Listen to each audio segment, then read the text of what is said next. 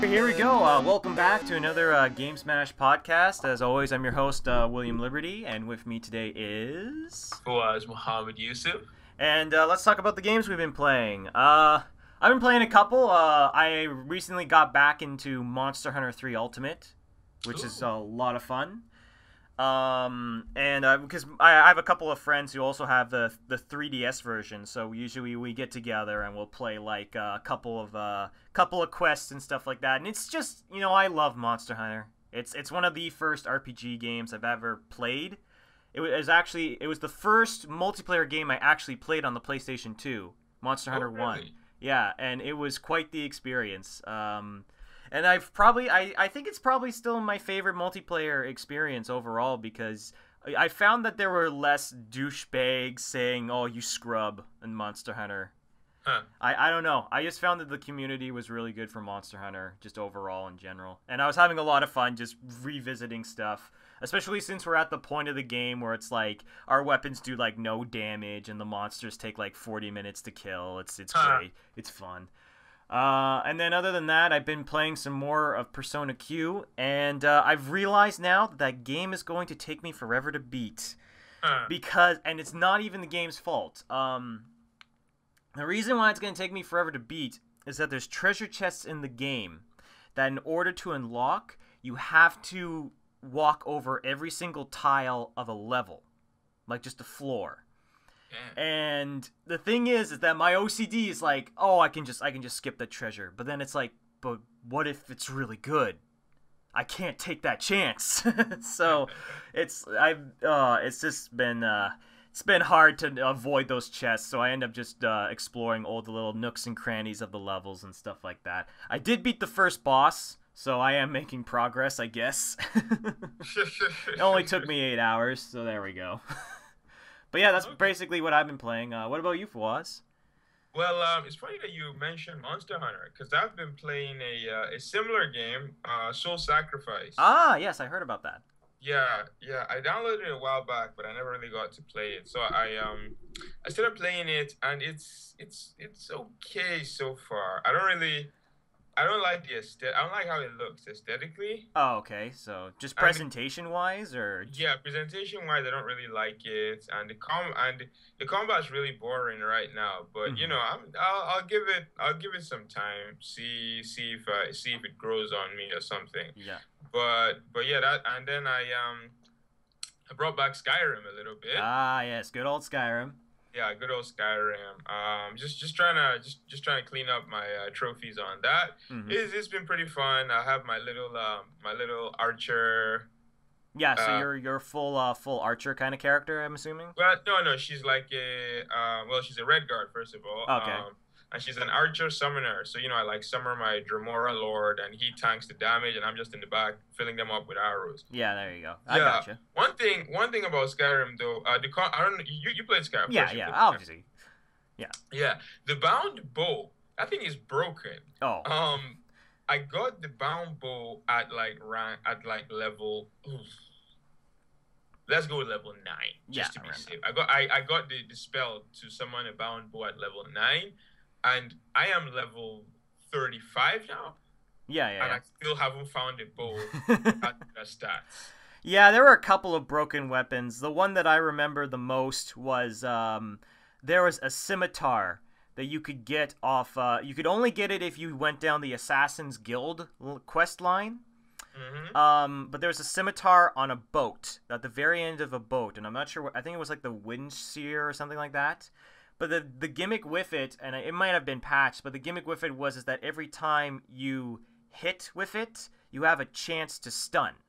Like a 50% chance to stun your opponent. And the thing is that if you just spam that against anything in the game, you can just lock them into, like, stun lock them. To the point where it's like, I could go up to a dragon and just flail on it with this sword, and it would not get off the ground or do anything, because it would just continually be stun locked. So, yeah. So, just a little unbalanced, you know. Nothing too crazy. But yeah. So those are main. That's mainly what I've been playing. Yeah. Yeah. All right, let's just dive into some news. Right And now, still, yeah, and of Hearthstone, of course, every time. Right away, Kung Lao got revealed for Mortal Kombat X. whoop. Yeah, excited. And I guess they were talking about how some of the mechanics. He looks a lot older in this one. Well, that tends to happen when 25 years pass. Yeah, definitely. Well, the one thing I was looking at the screenshot, and I actually like his hat more in this one than I did in the last one because it's all spiky and stuff like that, and Well, I kind of think the it's thing cool. about the hat Yeah. is I don't know if you know, but this Mortal Kombat 10 is introducing or X, however you want to pronounce it, is introducing this new feature where every character in the game has 3 different, let's say, fighting styles, right? You Okay. pick them at the start of a match, and then it changes some stuff up for the character. Like, there's this one. Let me see. I think we're a good example. There's this one character, Kotal Khan. Yep. One stance gives him access to a command grab, and that command grab gives him some really cool benefits. The other stance gives him access to this really long range sword. So with and then when you switch stances, your character also switches appearance slightly. So that spiky hat that you see in that image is representative of one of his stances. Okay, so there's actually probably 3 different hats. Yes. Okay, I got you. If you look through the screen, there's actually a screenshot where he has his regular old school, straight, really sharp hat and everything. Yeah. But Okay. yeah, I just figured I'd let you know. But I guess that's kind of cool because it allows you, it's like maybe you like this character, but you don't like particularly the way he plays, so it gives you a couple different ways that you can play him. So This is true, and it also helps with matchups because in fighting, I mean, in most competitive games, you have your matchups. When you have so many different characters, some characters will be better against other characters. So some characters will just not be very good against certain characters just because of their design. So when you have different stances like that, it could theoretically help you say, I'm playing this one character and I play him primarily in this one stance, but in this other matchup, I switch up the stance. So it's there's a lot of potential there, and hopefully it's realized. yeah. Like I like that feature because it means that it probably means that they're gonna have a smaller roster, but I feel like it means that the roster's gonna be overall a little bit better. Because that's the thing is that out of all the fighting games that I've seen and played, it's like I don't mind the smaller roster, just as long as the characters are fun to play with. Like I'm not the kind of guy who wants like a 40 character roster or something like that. Yeah. No, I agree with you 100%.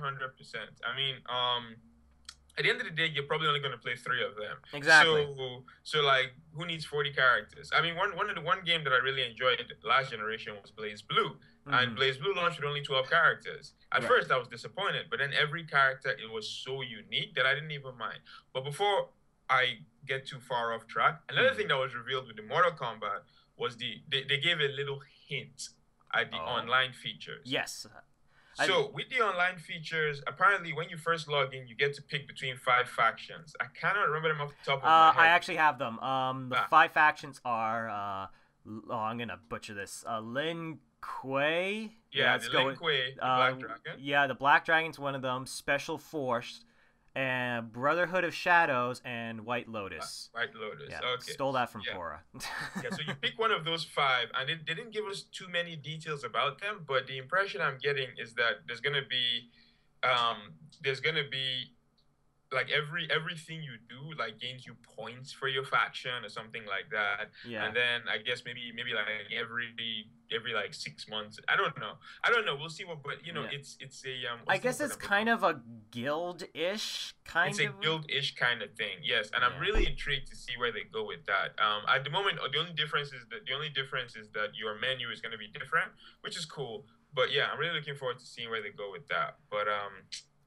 But yeah, man, I'm excited. Mortal Kombat X. I do wish they would speed up the frequency of these character reveals. Yeah, they seem to be like well, sorry to cut you off, but it seems like they've been like far and few in between, and now that the game is relatively, coming out like April, April, it's gonna probably be like a huge dump of character reveals all at once. Yeah. I can't even remember when the last character reveal was. I think it was Kano, and that was in like September, I think. Yeah, that was a while. Yeah.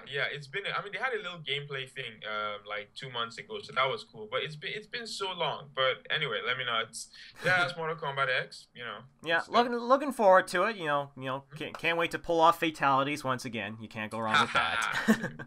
And I'm glad they actually revealed Kung Lao because I still think Kung Lao's like buzzsaw fatality from like Mortal Kombat 9 is just the best. The one where Or he the one like where he throws his hat on the yeah on the ground. ground and then pulls them like Yeah, that's the best in the that entire is game. pretty. Yeah. And all right, moving on from that. Apparently, Fawaz, it's going to be a huge year for Rare. This is going to be the year that everything changes. Or at least this is what Robin Beanland, composer of a couple of Rare games, like GoldenEye and Conker's Bad Fur Day. Recently, he tweeted showing off a sheet of music from a mysterious game that he might be working on that's related to Rare, and he just says this is going to be a big year. So, what do you think about that? Yeah. Let me ask you a quick. What was the last relevant game Rare made? I I think honestly, if I had to say relevant but not good, I would say Banjo-Kazooie Nuts and Bolts. yes, and that was in 2008. So Eh, that's yeah. 6 years. That is 6 years. I have cousins that are younger than that game. But you know what? I think there's still talent at Rare, Yeah. despite everything. I mean, like, it's no secret your time at Microsoft has been, nothing short of catastrophic. Yeah. Uh, It's actually really sad because you can literally tell, like, as soon as they made Grab by the Ghoulies, I was just like, oh no, it's gonna go downhill from here. It Here's the really is. thing, though, is that Viva Pinata was actually very good. Viva Pinata was a very Yeah, good, no, it wasn't bad. yeah. But other than Viva Pinata, and then Cameo should have been better, but it was originally designed for the GameCube, then it moved to the Xbox, then it moved to the Yeah, Xbox 360. So all of that shit, kind of yeah, kind of hurt the development of the game. it, But yeah, so I think there's still talent and there's still hope. But at the same time, I'm not going to get excited because the last time I got excited for a rare game, I got nuts and bolts. So I'm just going to wait and see. They have a wide. I mean, just another thing. Like the best rare. Okay, no, just scratch that. No point in going into that. They have a wide variety of IPs that they can work on, yes, and I think there's still talent there. So they could work on a new IP for Microsoft. I think I will hold off. I mean, only God knows. I mean, he could be talking about Kinect Sports 3, for all we yeah. know. Oh So I'm god, gonna hold yeah. off until I hear more. But hopefully, Rare can bring it back because that has been one of the most depressing stories of the past 10 years. It's just In the the gaming slow industry. decline of Rare, and but Yes, it's like serious. it's Yeah. almost like they're making stupid decisions. Like in I forget which E3 it was. I think it was one of the recent ones where they showed off Project Spark, right? Yeah, that was And then Rare. but they had the tease with Conquer at the very end. And Huh, everyone yeah. was like, "Oh, it's gonna be a new Conquer game! Oh my god!" And then it was just, "Oh no, he's just in the game." And it's like it's shit like that where it's like, seriously, guys, you shouldn't be doing that. You're just pissing us off even more. Like it's one of those things where it's like we're shouting at you to try and save yourselves, and you're just throwing yourself into a pit of lava. Well, Uh, I like cross game stuff like that. Like how Dead or Alive 3 had a secret character that was a Spartan, yeah. and then Halo 3 had an armor that was based off a Dead or Alive character. I like cross stuff like that. The Hmm. issue with Rare doing that is the fact that, okay, so Conquer is in these people's games. You haven't made a Conquer game in like 20 years. Because I mean, Yeah. what's that thing called? The one that came out on the Xbox was a re-release. Yeah, You it haven't was made a brand new Conquer Conquer game in like Reloaded. 20 years, Yeah. and then you're putting Conquer in somebody else's. Yeah. Yeah. It's unfortunate, but hopefully this time next year we're talking about how Rare made this big comeback. Although I doubt we can call it comeback because it's probably gonna be like one game. you know. Yeah. So, but one good game is, I mean, like no one has faith in Rare anymore. Literally, there's no faith in Rare anymore. So one good game can go a long way to to To rekindling yeah, interest in that company. Yeah. yeah, So I could see that. hopefully he's right and it's not just PR bullshit. Yeah. And if Yeah. it is a new IP, then good on them, and maybe because honestly, I think they need to do another creative new IP. Like sure, I'd really love for them to revisit their classics, but if they can come up with something very creative and maybe something funny again, and I would take interest in that, and maybe this will be the year. Who knows? I could be Yeah. completely wrong, but. I'm not gonna be reaching just yet. Yeah. All right, and on that note, so Dragon's Crown developers of Vanillaware, they just teased, they showed an image for their new game. I don't know if they gave it a name yet, but they just said it's gonna blast off in 2015, right? And I'm just looking at this image, and I'm just like, Jesus, do these guys just want to like start fires, like get people really ticked off? Because like for those who are probably looking at the image that is on screen, it's like three girls with their legs spread open. I mean, like, it's robot girls, yeah, but like, what's your take on this, Foz? Just real quick for the people that don't know, oh god, what are they called again? Vanillaware. There we go. Vanillaware are the developers behind Muramasa, Yep. which is a really good Wii and Vita game. Yes. And Dragon's Crown, an amazing game on the Vita and the PS3.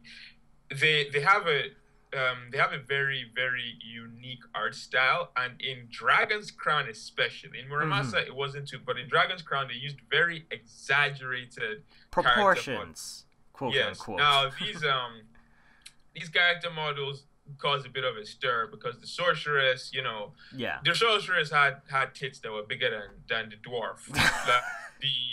And then the Amazon had some really really big thighs. Yeah. But like for me, I never understood what the problem was because the knight and the dwarf were both exaggerated as well. The dwarf, you couldn't even see the dwarf's legs. All you saw was torso. He was just arms and chest. And same with the knight. So anyway, that's a bit of a that's just a bit of a primer. In regards to this, honestly, I don't care. I can see why people when would. Bayonetta first came out and I saw the first trailer for Bayonetta, I was like, oh my god, this is so, she's overly sexualized and blah blah blah. And I played the game and the game was awesome. I didn't care. So like I've gone to this point where I just do not give a damn. If this might not even be a video game. This might just be them, just doing art or something like that. Yeah. I think this might be a way of saying Happy New Year. It's a very, provocative. Is that the word I'm looking for? Yeah, I guess we could say provocative. I think the only problem is, this is the only problem I kind of have, where this one makes me a little bit more uncomfortable, because with Dragon's Crown, I was like, okay, the sorceress has really big boobs, all right? There's no doubt about that. But it's clear that she's an older lady. You know what I mean? With this, it goes where it's like, I'm looking at this and it's like, these quote-unquote girls, they kind of look younger, and I get a little bit more uncomfortable when I look more into that. So that's the only problem I have. They're also robots. Yeah, so. I know they're robots, but come on, Fawaz, like, it's. I mean, and it's not like they're having sex or anything. Yeah, it's giant robots. It's just giant robots. Yeah, but yeah. I don't know, maybe I don't know what it is, but I do agree with you. It's like when you play Bayonetta, it's like, yeah, the first scene in the game, she's half naked and flying around, but then you actually play the game and the combat is really awesome, and yeah, the story is over the top and ridiculous, but it understands that. Yeah, exactly.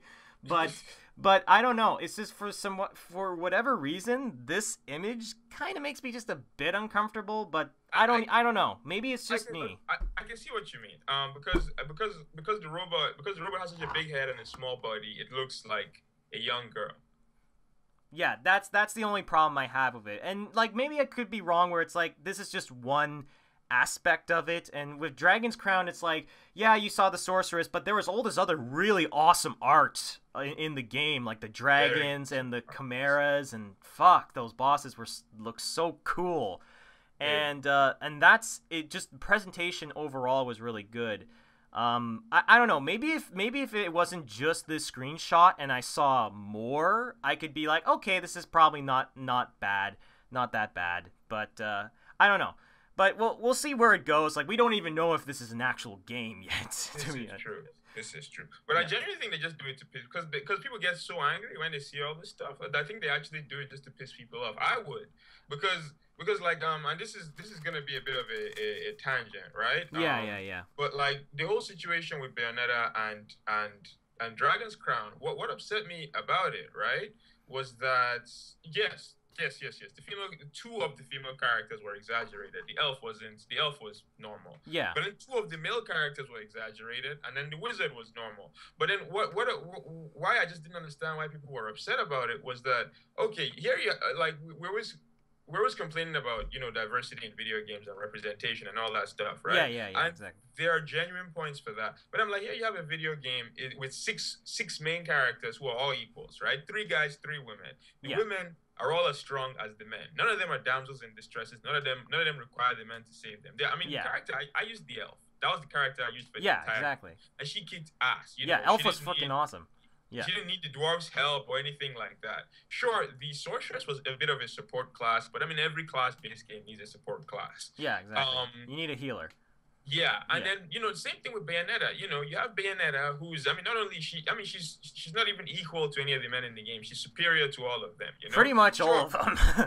What? Pretty much all of them in the game. Yeah, exactly. Sure, her proportions are ridiculous. She's got she's got legs that go on for days. But here's the thing: is that most of the male characters in video games don't even have realistic proportions. Marcus Phoenix's neck is bigger than my torso. Like, you know, look at Kratos, for God's sake. You know, he looks like he's on steroids. Like, yeah, he pretty much is. Characters don't have believable builds either. So I'm like, you know, here you have female characters who are powerful, who are kicking ass and taking names, and I'm like, why then bicker about something so minor and irrelevant, in my honest opinion? Of course, you know, I'm not a woman, so you know, But yeah, you know, I do get what you're saying. But I just don't see, because I mean, when I see the dwarf, I don't feel uncomfortable for having such a small upper body. I'm like, whatever, you know, it's a video game. Yeah. But then, you know, that's just me. So yeah, I just had to get that off my chest, because, you know, it just upsets me when I think what does upset me in some way, this is sort of a different take on it, is that it upsets me that it's like something like this can turn people off immediately from the game, and it's like, these aren't necessarily bad games. These are actually pretty damn good games. Like mechanically and presentation wise, and it's just something minute like this can turn people away, and that gets me a little bit annoyed, because it's like, look, if you look past this, then you're gonna get a really good game, and that's worth your time and effort. But yeah, it's just one of those things where, well, we'll see where this goes. We'll see where this goes. Hopefully it's a video game, because I like the I'd be interested to see if, you know, how they handle a mech based setting, or a sci-fi setting, like a sci-fi setting in general. Sci-fi, thank you. Wow, I'm sorry. Because, you know, Muramasa was setting like feudal Japan. Then Dragon's Crown was set in like Europe, I guess. Yeah, Europe, medieval Europe, fantasy land. Yeah, medieval Europe. So then it's sci-fi setting. I'd be curious to see what kind of gameplay they would put in it. And they're very talented developers. Oh, very, they are talented developers, and I don't know what they're paying their art team, but they need to double it, because those dudes are on point. So yeah, I hope this is a video game, and I hope we hear more about it soon, because you know, I need some more vanillaware. Yeah, we need some more vanillaware. It's true. And then finally, let's talk about Zelda, Majora's Mask 3D remake. I'm gonna pronounce his name so wrong. Eiji Anuma. I'm gonna go with that. So he recently, in an interview, he talked about a couple of things for the 3D remake, and he wanted to make it clear that this isn't like a bare bones, you know, we're just gonna put Majora's Mask on the 3DS and that's it. We're not gonna change anything. Like, he talked about how he realizes that when you're playing a game on a console, it's, you know, you're trying to overcome, obviously you want to overcome pressure and experience achievement, but in the portable system, you can pick up and play whenever you want. So he says it sort of creates this different experience. So apparently he's going to try and tailor the game a little bit differently in that regard. And I guess that is a good way to think about it. Because if you have to understand, like, there's certain games where it's like, okay, you go home and you play, right? But with portable games, it's like you can play it whenever. So it kind of makes the experience a little bit different. So it's kind of interesting. Yeah. Yeah, no, this is true. Like, there are a lot of games on the Vita that I don't buy because they just don't feel like portable games. You Exactly. know, the only reason, honestly, Persona 4 as much as I love that game, Persona 4 is a horrible game for a portable system. Yeah, I can see that. JRPGs in general are just not very good for portable systems because a lot of the times I'm on the bus and I'm trying to play the game on my way home, and then I spend the entire bus ride watching a cutscene because they take so damn long. Like, so like that's just that's one of the reasons why Dragon's Crown and Hotline Miami, two of the games that I spent almost that I spent. I mean, my three most played Vita games are Persona 4, Dragon's Crown, and Hotline Miami. Yeah. Two of them is because of the way they are built. Hotline Miami had 16 levels. They were very short, and you could just pop in, play, try to beat your high score, and that's that. Same with Dragon's Crown. Dragon's Crown wasn't high score, it was less high scores and more loot. Yeah. You pop into a dungeon real quick, and then you beat it in one bus ride and get some new loots, and there you go. So yes, I definitely think that there are certain tweaks that could be made to a game like Zelda to make it more accessible for a portable system. Yeah. And the other big change is there's a mechanic in the game, because I haven't actually beat the original version of Majora's Mask. I'm about like a quarter of the way through. But there's a mechanic in the game called the Bomber's Notebook, and it's how you kind of keep track of like quests in the game. Okay. And they said that they wanted to change the Bomber's Notebook a bit so that it not only gives you like it not only keeps track of quests, but it also leads players to hidden events. Because he said that the biggest problem that he had with the game upon its release is that he found that there was a lot of hidden secrets that they specifically put in the game that no one was finding, or that very few people ever found. So apparently he wants to design the game in a way that's a little bit easier to find these secrets or hidden stories.